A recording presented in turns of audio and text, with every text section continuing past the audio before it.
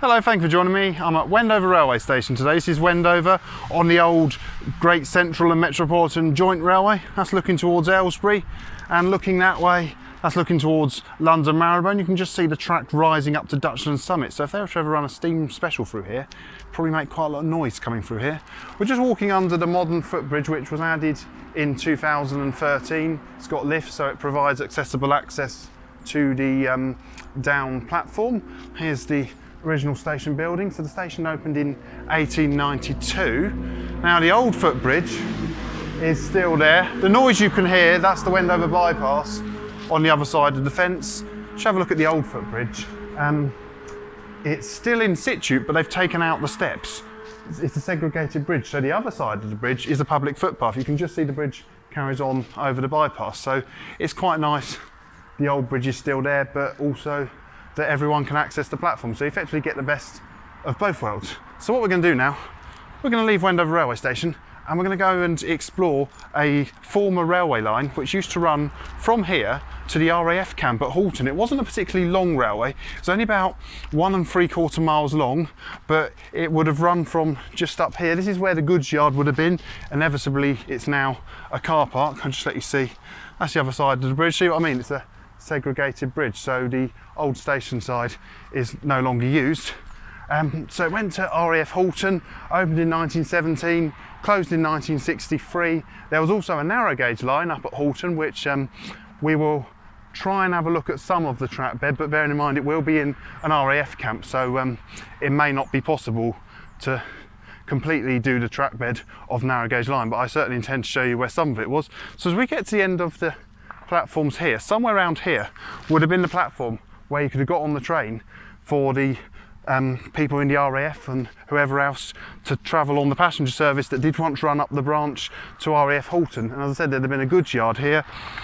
The line was mainly used to take coal to the boilers. That was its main raison d'etre, to supply coal to the boilers for the RAF camp, but then they were later replaced with oil boilers, and the oil was delivered by road tankers, so that was like your first nail in the coffin of the railway. The narrow gauge line brought some wood down from the slopes of Wendover Woods, and some of them were then transported on standard gauge line to the main lines to be used as pit props for the trenches in France and various other, just anywhere that wood needed to go really. So I'm going to carry on up here. When I get to the point where the track bed curved away from the old Great Central Railway, we'll follow it and through the suburbs of Wendover out towards RAF camp at Halton. So this is where we are still at this point parallel to the old Great Central main line.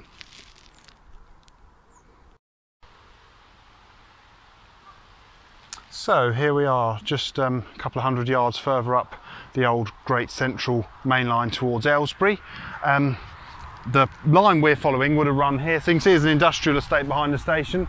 Over there, that's Wendover Woods. Now, it was from the foothills of Wendover Woods, further along the hill, that's where some of the timber that the narrow gauge railway transported to the standard gauge railway would have been. Now, as we come along here, it is a public footpath. It doesn't look much like one. We get to these gates, which are chained up with a padlock, but that's obviously just to stop anyone driving through. Because if you look here, there's a public footpath sign, and you can clearly see the footpath goes around here. So I'm not trespassing, and this isn't RAF land. There was a dog barking at me in one of the houses down there. So this is where the track bed starts to curve away from the Great Central main line. So there's one more industrial unit there with the Great Central line over there. The track bed now curves off down here as the, well, I would say a public footpath sign shows us, but it seems to be a sign with no lettering on. But there is another footpath one here on the side of this sign. So now we are going on to the old railway track proper. So as I said, I don't actually think this had a proper passenger service for anyone who wanted to use it. It would have been purely for people travelling to and from the camp. So I don't know how many track bashers ever got the chance, but I'm just going to show you this. So you can see now we've got about half of the track bed on this side of the fence. You can see the embankment, the houses being down there. Never been down here before, so I've done a bit of looking at maps and thought, yep, this is where I want to go to today. So we're just going to explore it as I go, really. I have walked along odd bits of the track in the past, but never been along this section.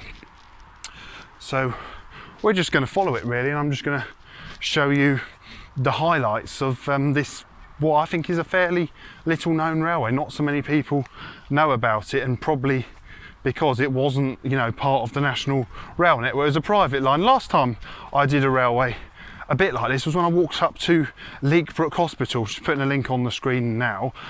Although that wasn't military, that was a hospital, but that had an electric tramway.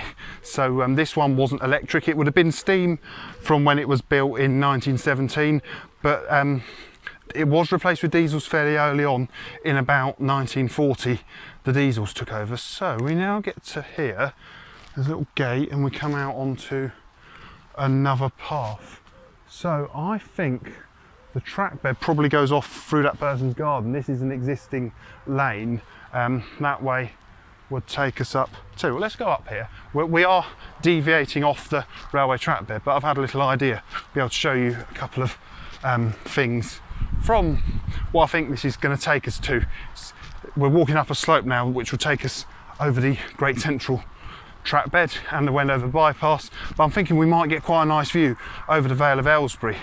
So let's see what we find. I can already see in the distance, I can see Combe Hill. I have done a video there because that's the end of the South Bucks Way.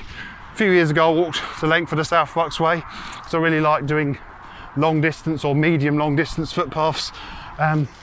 So this is Great Central Railway. If you look that way, you can see Wendover Station in the distance, and then this is the Wendover bypass. Now if you're wondering what that construction work over there is, that is HS2. Now I'm not sure the exact route of HS2, and I don't want to get too into it, but I believe it's possibly going to run along here somewhere. And then there you've got Combe Hill in the distance, and looking that way, see the Vale of Aylesbury. So I just want to have one more look at the, as I said, where the railway left the Great Central Main Line. So let's go back to the railway bridge. This is the more modern road bridge, and this is the more friendly railway bridge. Perfect for watching trains if they had a bit more variety on this line.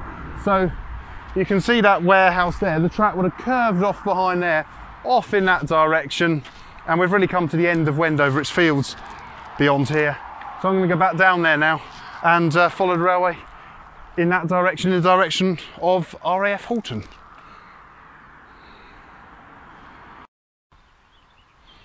Well, I'm now back on the edge of residential Wendover. This isn't the old track bed, but this is just a farm track, but it goes up a bit of a hump here and crosses the old track bed. So here the track would have crossed at a skewed angle. So where we last saw the track bed, it disappeared into someone's garden. Well, over there, there's some 1980s houses. I'd guess that's about when they were built, and the embankment's been demolished. But then it reappears here just for this short section. So you can see it had gone that way.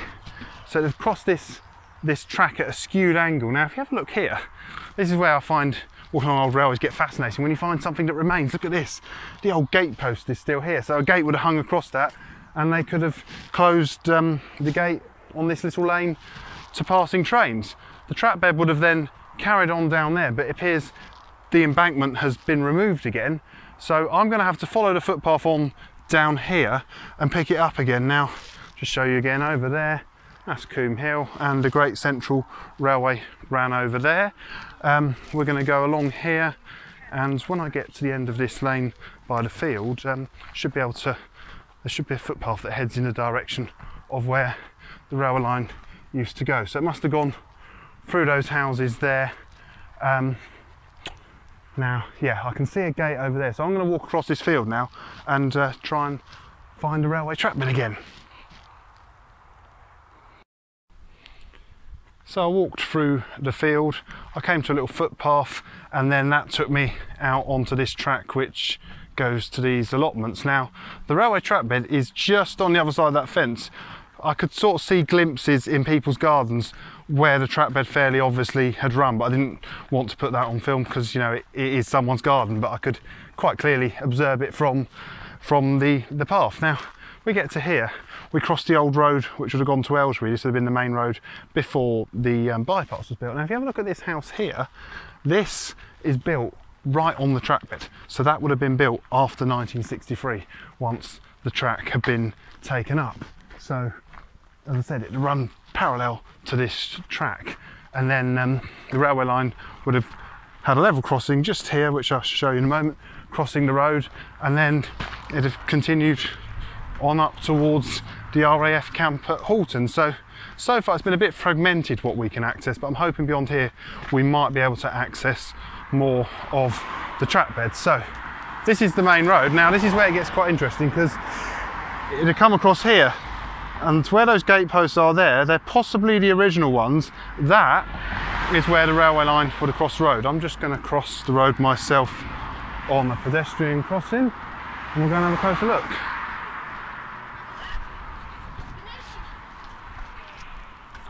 So the railway line would have been there where those trees are, and then it would have I'm going to go down that footpath. It would have gone down there. So where this house here is, if you look, that's interesting, there's a post lying on the ground. That's probably the original gate post, and possibly these are too. I actually remember as a child I used to come up this way before the bypass was built, and this house here had proper level crossing gates, whether they were the original ones, but they were painted with the red circle like they really were railway level crossing gates. So yeah, the track would have run where that bungalow and that bungalow is now. I'm going to go down here, and I'm hoping when I get up here a bit, we'll be able to get back onto the old track bed proper.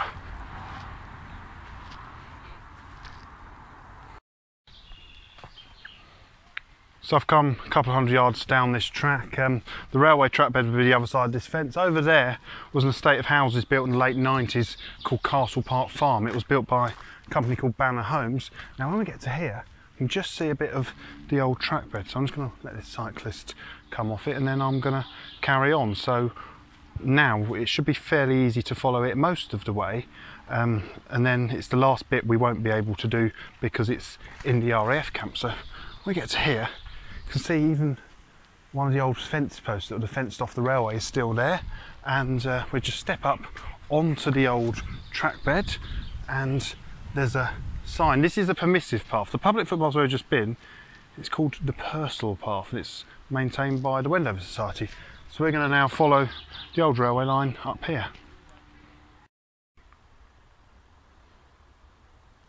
I've now left the residential areas of Wendover behind me, and I've followed the track bed out into the countryside.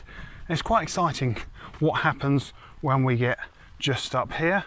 We're just going to go through these trees. When we get to here, I come to a little opening, and here we have the Wendover Arm of the Grand Union Canal, which is, like the railway, also disused. It was opened in 1799 and it closed in 1897, so it lasted 99 years. And as the railway, the main line, not the one we're following, opened in 1892, for 5 years Wendover had a railway and a working canal. Now it's really just like a man-made river. It's very clear, it flows off down there. Further up it becomes completely disused, but they are working on reopening it, and the last mile or so is navigable. So perhaps one day, I don't know when, but perhaps we could walk the whole of this canal, because it really is quite fascinating. But this was the only point, as far as I'm aware, it actually crossed a railway line. We're now going to go over this bridge here. It's called Oliver's Bridge. Obviously this is not the bridge that would have carried the railway. I believe the bridge that carried the railway was made out of sleepers. It was put up very quickly, and the railway would have been built by German prisoners of war. So this would have been, they've done it as quick as they can because they needed the railway. Oh, there's some ducks and ducklings coming towards us. And then if we look that way, you can see down the canal looking towards Halton. If you follow the canal that way, you will go through Halton village, which is really quite an attractive place. Now come off the end of the bridge, and the railway line continues through the trees again. If you look, the old concrete fence posts are still here. which is quite nice. Where we're going to come up to soon was once part of Halton House. It was one of the Rothschilds' houses, but the land was bought from them because they needed it to create the RAF camp during the First World War. So I'm going to carry on up here and go as far as we can go before we actually get to where I won't be able to access it because it'll be the RAF camp.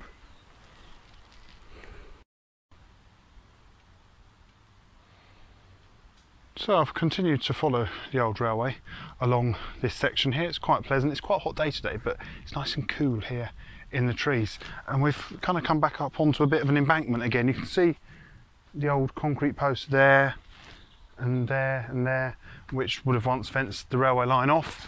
On a little embankment. It's not so much of an embankment on that side, but again, you've got the same row of concrete posts.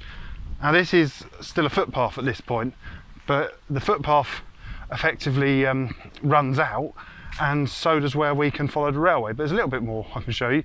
Get to here, look, you've got footpath signs, so taking you off the railway that way, off the railway that way. As you can see, there's a footpath the way we came back to Wendover, but there's no footpath that way. But it looks quite interesting because there's a sign here, and you kind of go in. Someone's obviously had a little fire here, like it's like a little campfire. And it's like a little sort of swing. It's like an action man or something could swing off that. And then we go through here, and there's a dead hedge, and then the track bed effectively ends. So what we shall do, we'll go back to the footpath. So we could go that way. That's the direction we want to go in, but I'm going to go this way so I can take you around the end of the track bed. Oh look at that. There's even an old piece of rail there. Interestingly, that's a flat bottom rail. I wouldn't have expected them to have used flat bottom rail, but then why else would a piece of rail, it's quite long, be here? So it must be off the old railway. So yeah, strange. There's still a bit of railway line here. Right, what happens here? Okay, we come out here. That would take us to Wendover. There's Coombe Hill over there. Wendover Woods runs all the way along there. So the narrow gauge line would have run somewhere along the foothills of Wendover Woods, and as I said, it would have been used to bring timber, and then they've exchanged it, taken it off on this one. I'm going to follow this path around here because this is the end of the track bed, and from here the railway line would have curved off through the fields to somewhere over there. So this is the end of the track bed now, or not the end of the track bed, the end of what we can see as the track bed.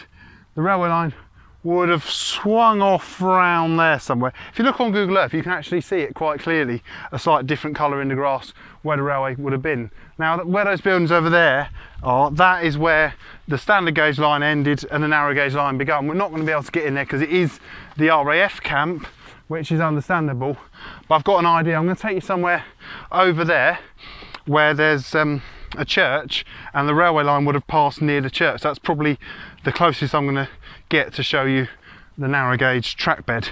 So it looks like I'm going to continue across this path here. I'm going to go up there towards the RAF camp in Halton.